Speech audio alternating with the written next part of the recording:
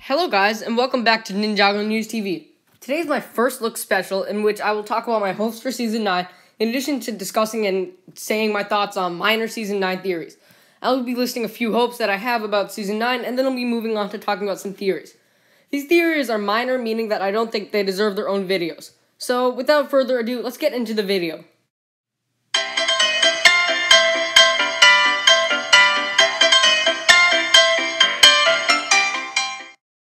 My first hope is for a quote-unquote epic season finale.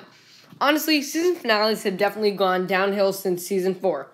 That being said, the season finales from Seasons 4 to 8 aren't bad at all. They're good, actually, but they lack the emotion in the fight that the finales from Season 2 and 3 actually did have. My hope is that Season 9 will have a finale that does have that emotion and a great fight also. After all, assuming the story doesn't go into a Season 10, this season finale will resolve both the events of Season 9 and Season 8. So you need a really good season finale to resolve two seasons, actually. And Season 2, the finale for Season 2 resolved both Season 1 and Season 2. So I'm hoping the finale for Season 9 does this just the same way Season 2 did. I really want a good finale that has emotion and a good fight also. My second hope is that Iron Baron has a solid backstory that is fleshed out and revealed to the audience somehow. I actually like the way that Harumi's story was revealed in her flashback. And to be honest, I don't care how it's revealed, I just want there to be a backstory. The villains like Pythor and Nauticon were actually amazing villains, some of the best in the series, but both lacked a good backstory. Pythor didn't even have one, whereas Nauticon had a very weak backstory. I hope that Iron Baron has a strong, solid backstory that benefits his character and makes him as a villain really good. It brings him above and beyond. You know, that's the kind of backstory that I'm hoping this character has. My third and final hope is that Wu will receive a lot of character development and take the spotlight for the season. Even though the writers have said that there is no focus character, I'm still hoping that Wu will take the lead. I want meaningful interactions with Cole and the other ninja, and in the latter portion of the season, I hope he's fighting against the Dragon Keepers and has found his power, his creation power. Hopefully, as the season progresses, he'll start to reassume his role as leader of the team, and he'll actually take the reins, as the ninja go back to Ninjago. I also really want him to fight Garmadon, as I have mentioned. This would also develop his character a lot and enhance a great season finale, like I was talking about earlier. So those are my three biggest hopes for the season, and now I'm going to mention minor theories. I'll review them, take a look at them, and actually comment them, whether I think they're likely to happen or not. Again, most of these theories are minor and don't deserve their own videos. Some of them are stuff that I plan to talk about later, but just want to give some insight into what I think about. So anyways, let's get started with the theories.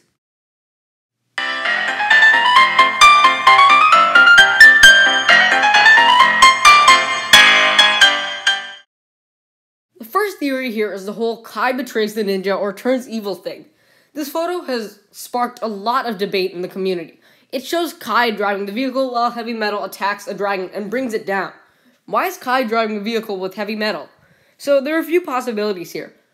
Kai could be forced to drive for them, but that wouldn't make much sense. The Dragon Hunter army is massive, so they should have enough drivers.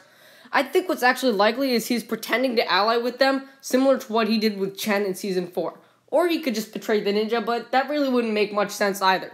In all honesty, I think we'll just have to wait and see. This next one is based on a Tommy Andresen tweet. In the Japanese Season 9 trailer, we did see this nice shot of the Elemental Masters. However, there are some missing. The missing Elemental fighters included Bolobo, Camille, Jacob, and Ash, if I'm not mistaken. Tommy commented on Twitter and responded to a question about where the missing Elemental Masters are. He actually said that the missing Elemental Masters are all in the same location. And this led to a theory that the Elemental Masters turn evil. But are they really evil? There are honestly a lot of villains in Season 9, so I don't think that they'd turn evil. One possibility is that they've been captured by the Sons of Garmadon, which I find to be definitely very likely. Maybe they're captured along with Lloyd or something like that. Another possibility could be that they haven't arrived yet, but that doesn't make much sense either, just the way that a show goes. It would be much more exciting if they were captured, in all honesty. The third thing to mention is if the Sons of Garmadon will be defeated by the end of Season 9. I personally believe that when Season 9 ends, the Sons of Garmadon will be defeated in one way or another. I'll talk about this more in an upcoming video, but I don't think that the storyline will continue into a potential Season 10. The fact that Season 8's story continued into Season 9 is actually super cool, but I don't see the same villains returning yet again in a Season 10, if there even is one. The writers and Tommy Andreessen have hinted at Season 10 multiple times. If anything, I think that Season 10 could very well be the last season, and it may give way to a more supernatural villain, rather than the Sons of Garmadon. This is another topic I will explain later, but that topic is actually if Mr. E is Echo Zane.